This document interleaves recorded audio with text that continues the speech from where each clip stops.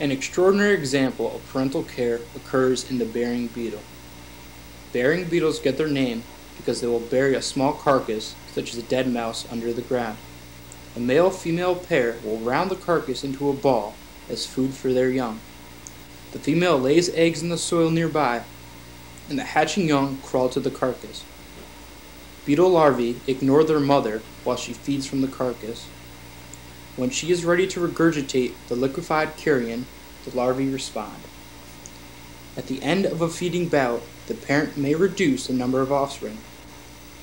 Brood reduction occurs when there are too many young for the size of the resource. Once the mother turns around in this clip, she stops feeding and brings several larvae through her mouthparts. The last larva handled in this way is killed and cannibalized by its mother, ensuring that her remaining young will have enough to eat.